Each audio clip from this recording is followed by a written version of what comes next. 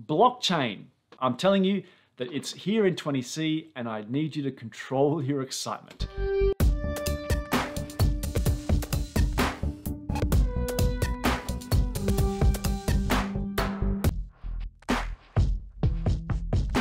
Here's a warning on blockchain, even though it's a pretty cool feature.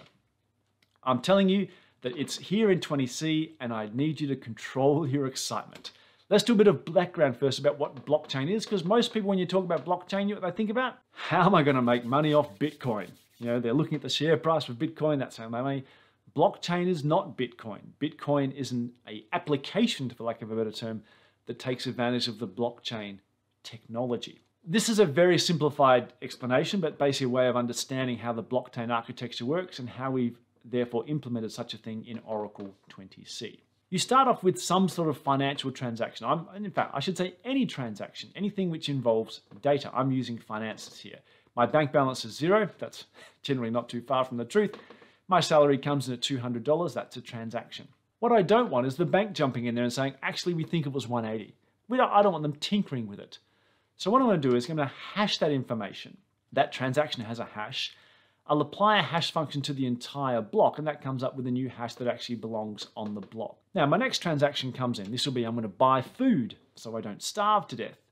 So the balance is 200. I spend $50 on food. I'll hash that transaction. I'll combine that with the hash of the previous transaction block, combine those two things to come up with a brand new hash for that block. And I can link the two together. You can see the little arrow. I have the commencement of a chain of blocks. And then the next transaction might be spending $30 a month on my phone bill. So my balance for $150, it'll drop to $120. I hash that transaction, hash the previous block to come up with a new hash, and so forth and so forth. I have this chain of blocks, hence blockchain, of information where the hash functions link one block to the next or one block to the previous. Why is this really, really good in terms of security? Is because what if someone wants to come along and tamper with this? They want to tamper with, say, my food transaction. They say, actually, no, we want to manipulate that. We want to actually diddle the number and say you actually spent $80 on food. The supermarket is trying to have one over on me. To do that, they would have to regenerate the hash for that transaction, but also regenerate the hash for that block, which implicitly means they have to regenerate the hash for every subsequent block. And the hashing function is expensive to do. And that's the premise behind blockchain. The cost of tampering is prohibitive. You simply could not tamper anything in the blockchain without having to reevaluate all the other hashes as well. That's expensive or virtually impossible. Therefore, the information is tamper-proof.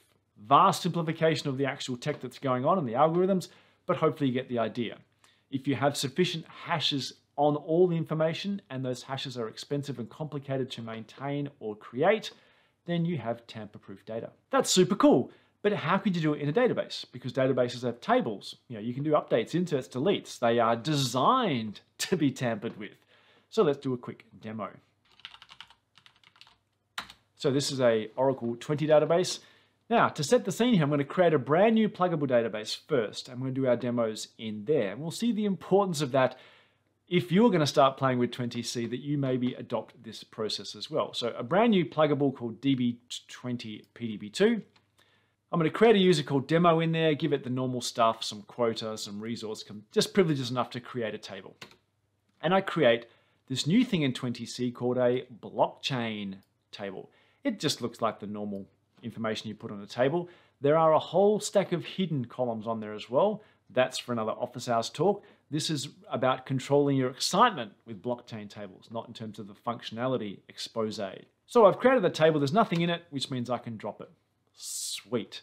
But of course, that's not much use to me as a blockchain table. So I'm going to recreate it again and put a row in because I'm excited by this new technology. That's cool. I've finished playing, I've had a little explore, that's cool, I tried drop it. I'll connect to sys because after all, sys is God. Sys cannot drop that table. Nothing can drop a blockchain table until its expiry date is reached. I should have mentioned that. The example I hear was actually 16 days. That table is there for 16 days. Maybe if I drop the entire user. Nope. You cannot even drop the user. That table is there, that user is there for the next 16 days, period.